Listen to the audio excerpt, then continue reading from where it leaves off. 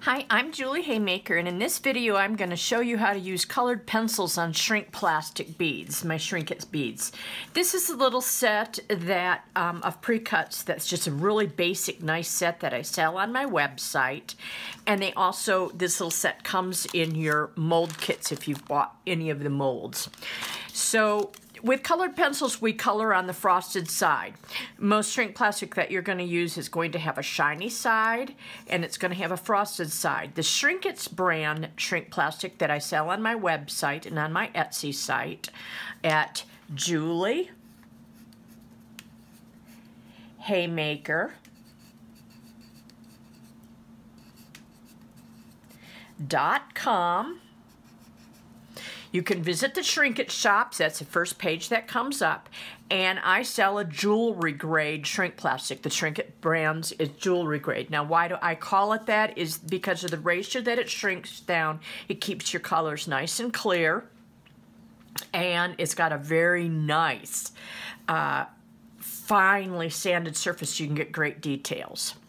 So this is the bead that I like to use in the fluted spacer bead mold, but it can be used in everything. So I'm going to start with showing you just doing patterns on it, and I'm going to be showing you shading techniques. This is shading. When I shade, notice how I softly twirl my hand as I overlap. That way I'm avoiding these types of lines, you know, that can happen.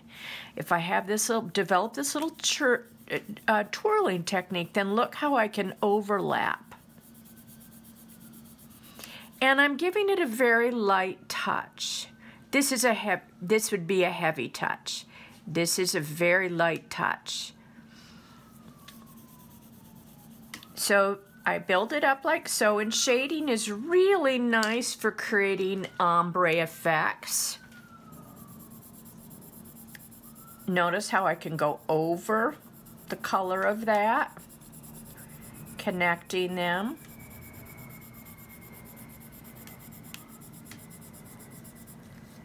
And I can also smear this. The colored pencils that I like to use are the Prisma brand colors. But there's a lot of nice colored pencils out there, and it really doesn't matter what you use. But the Prisma colors have a nice oily, great kind of they're more of an oily pencil, and so they smear well. So if I go over this,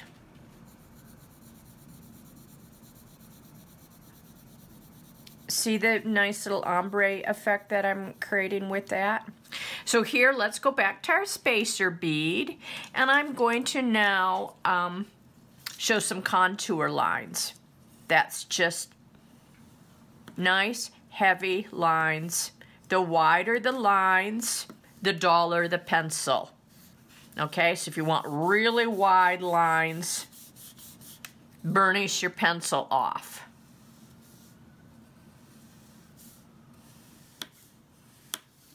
I'm going to go back over these so that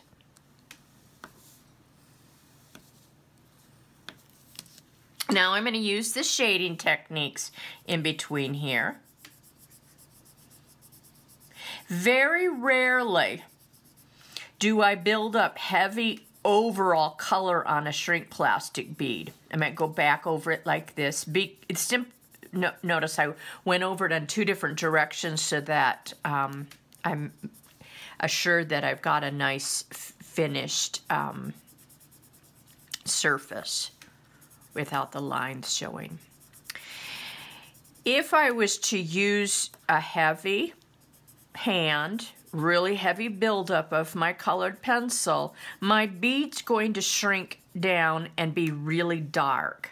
Shrink plastic shrinks about 50%. So if your colors, if this was used all over, that's going to come out a very dark orange. So I tend to use my dark pressure, heavy lines, contour lines that are all created with a tighter pressure, either with a very sharp pencil for sharp details or a burnished off pencil for wide details, I tend to use those for the contour line drawings. I'm going to give us a clean piece of paper here.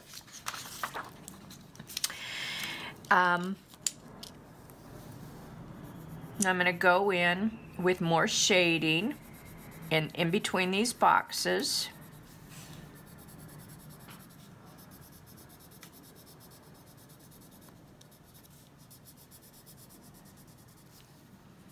And even though I'm doing my little twirling technique, notice that I go back over it in a different direction when I'm doing a little box check pattern like this, just to ensure.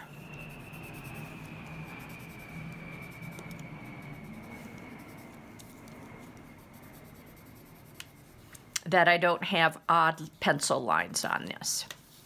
Now I'm going to come in here and I'm going to smear. Now I'm smearing, so I'm smearing really hard.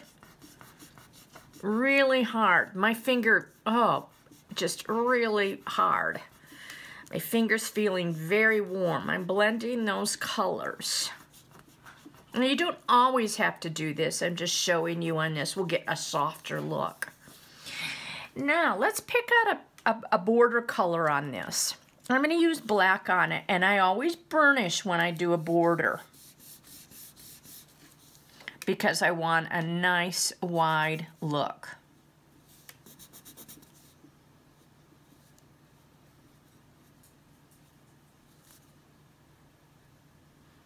And that just happens to be, I've got some little funk on that. That just happens to be the look I like. So notice how the angle that I'm burnishing the pencil.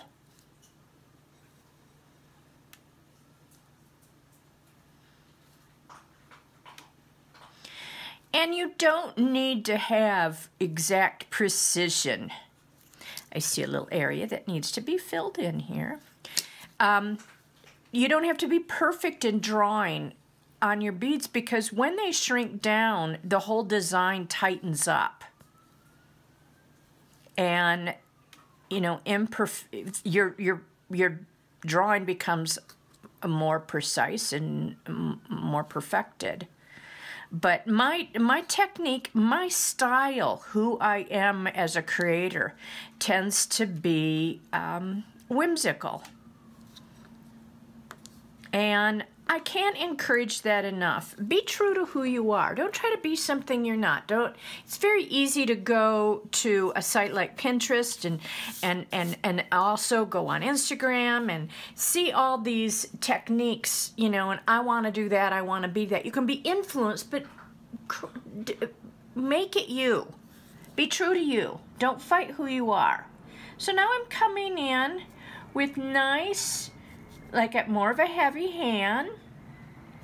And even though I didn't sharpen my pencil, I'm using the tip of it where it still is sharp.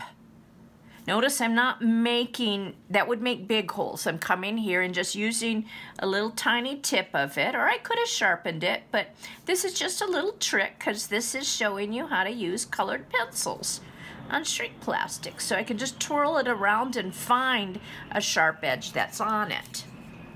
And there we go. That's our fluted spacer bead technique. Okay, now I'm gonna flip this over, get clean, and then I'm going to show you, we'll be using, this is the star mold, and this is a 5-petal. Do I have 1, 2, 3, 4, 5? 1, 2, 3, 4, 5. So 5 petals look really nice in the star mold. So once again, I'm going to be showing you some shading technique. Remember, our shading is a light touch. And I'm just going to shade the center of the bead here, the center of the petals, for a real delicate look.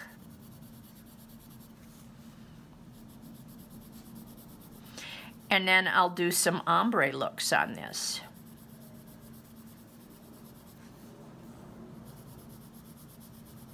So just shading.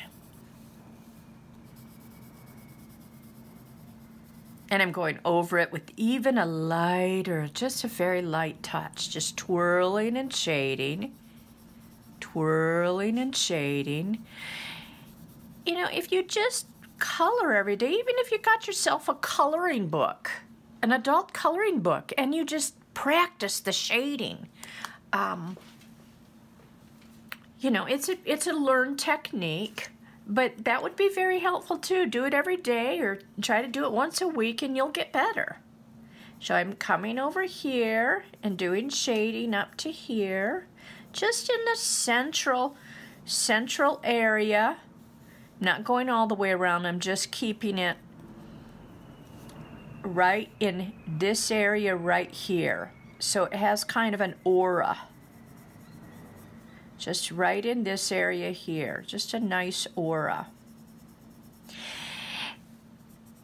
Now, I also, on my website, offer a class called Shrinkets and the Color Wheel. And once again, you can access that on my website. I'm going to smear here. And that helps you learn color. There seems to be a little odd mark on my shrink plastic that's not taking color, and I'm not worried about that. I'm just going to let that be part of it. So here again, I rubbed, and I've got this nice. I'm going to add a little more because I see I'm pretty intense there on this side. So Shrinkets and the Color Wheel will teach you about color. So that's a little cutie pie. Let's come in here with some green. My pencil's dull, so I'm going to sharpen it. I've got this nice little sharpener that I bought on Amazon.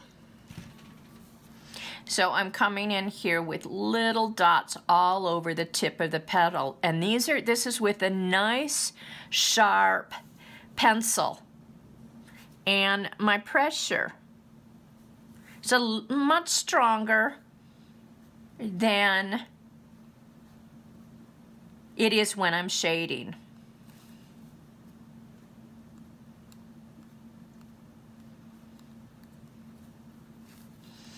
And all the different flower shapes can be used in all the different molds. You'll probably find that you have your favorite shapes for certain molds. Like I said, the first one I did is nice for the fluted spacer bead mold.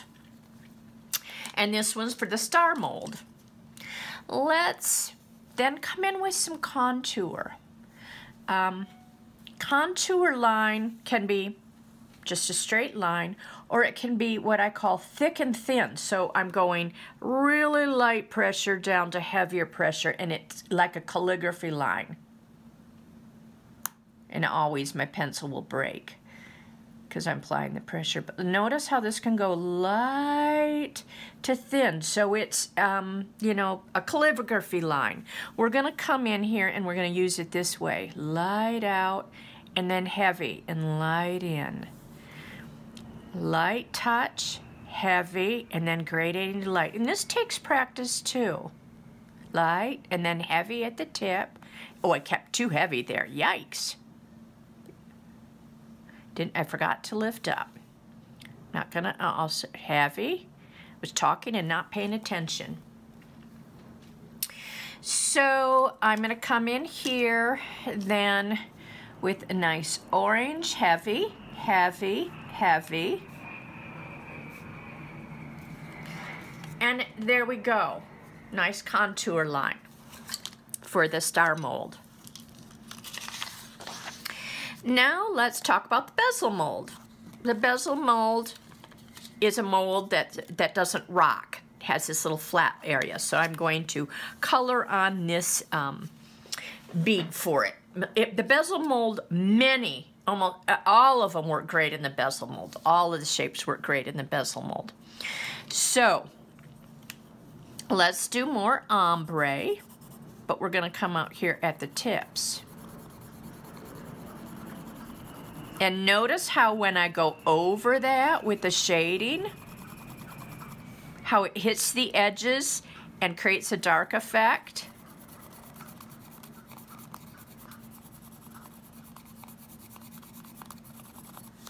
Because the pigment is gathering on the rough edges of the cut.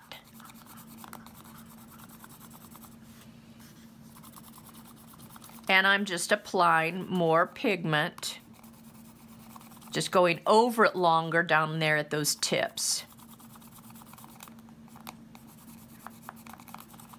Now I said we're gonna do ombre, so I'm coming in here with this light blue, twirling and shading, overlapping, twirling and shading, overlapping, twirling, overlapping,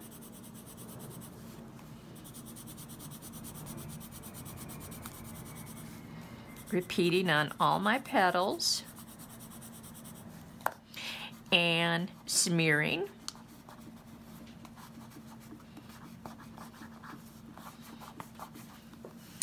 And coming in, I'm going to sharpen. And then I'm going to come in with some dash lines. Nice light touch. I mean, if I press hard, see what happens? That's, you know, when you do a contour line like I showed you, when you have to press hard, it will break. So sometimes maybe I recommend, let's sharpen it, and let's take some of that tip off already. And then we can twirl our pencil a little to get a tip on it that won't break so easily when we do contour line.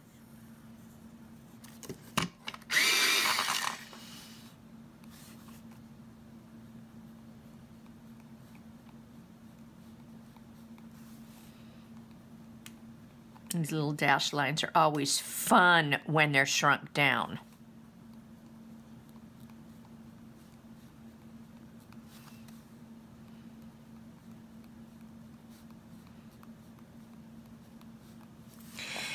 Now let's go back to the black. And I'm going to make sure that my tip doesn't break every time I hit it. I'm going to put these little dots out to the edge. Notice little tiny, I do a little twirling with my finger. Notice this, can you kind of see the tiny technique of my hand, how it just doesn't try to do that, it twirls. If I just, go back and forth on a dot, it doesn't make the nice little round dot. If I do a little tiny twirl, just like my little shading technique.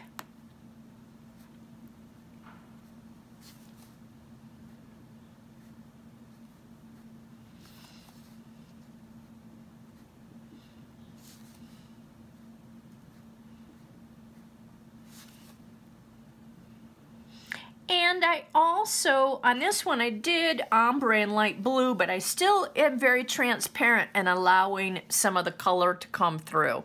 As with this one, some of the transparent bead to come through, where this was overall colored, but it was just shaded, so still light will come through.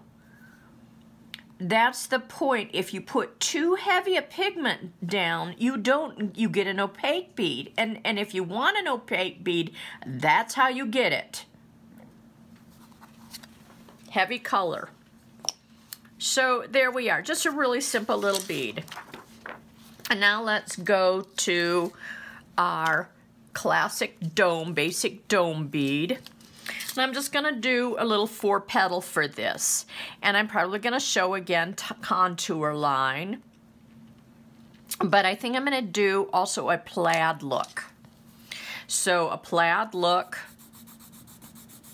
we'll see if we can get contour line on there. We're gonna do a plaid. I'm burnishing, so I'm coming here. I'm gonna try to get as many techniques on each bead, an example for each bead for you. Even when I'm going back and forth, notice I have that little twirly thing going on. Gonna make this a really unusual colors.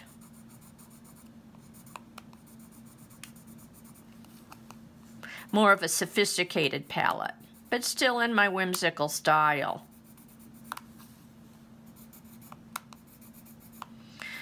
So where this is fun is when your colors overlap to create a plaid look. Right in here. And you can enhance that. So what I'm going to do here, I'm going to sharpen, and I'm going to come in here with little squares with a sharp little edge.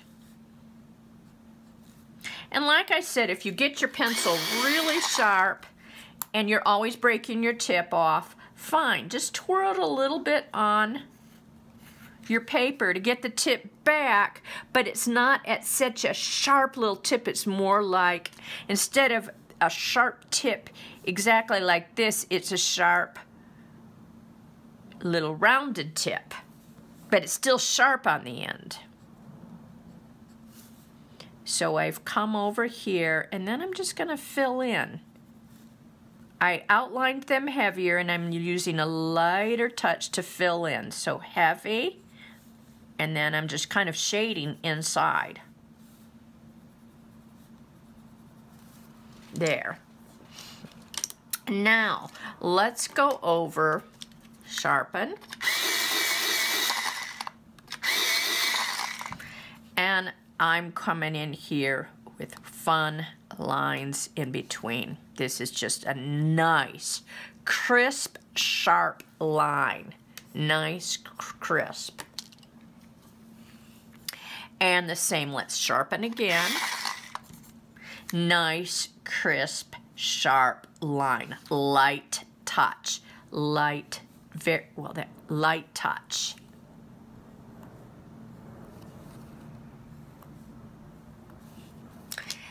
And let's come in here with, I had to take some of the break off of that.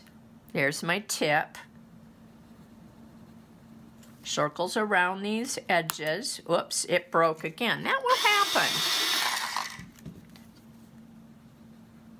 It's kind of when you're sewing and you're hand sewing and thread gets tangled up. It's the nature of the beast.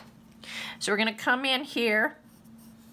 Nice lines. So I was able to get my contour lines in here, but not my calligraphy contour lines. And when I called those the calligraphy one, it's the thick and thin. So there we have something that we're going to use in our bezel mold. And now one last thing that I want to show you is your beads. Often when you get a kit from me, you get leaf beads.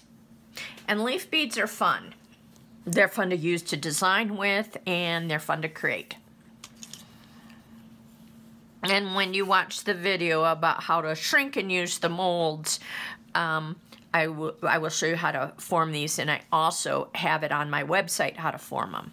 So let's come in here. I'm burnishing off an edge and coming in. You can put your outline on your edge before or after. Here I'm doing it before. Here I did it after. Nice burnished line, and people ask, do you come up to the edge? Yes, right up to the edge and beyond. I mean, my pencils overlapped a little bit. So there we go.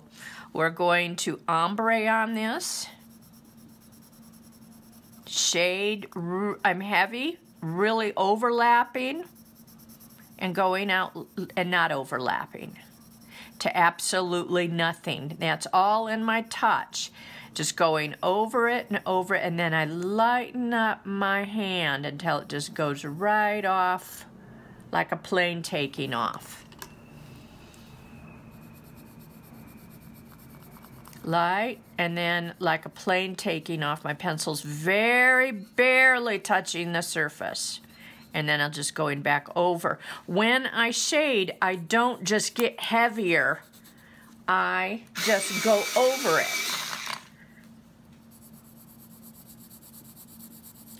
it, to build up color. And then off like an airplane. So let's put contour lines in this. We're going to do, and I'm going to break my tip off a little bit and twirl it. And then I'm going to do some things like this on it. Heavy.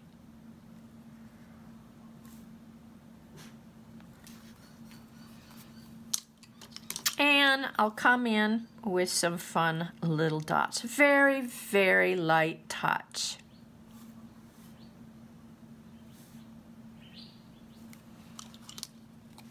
Okay, those are my techniques with colored pencil. Thanks for watching.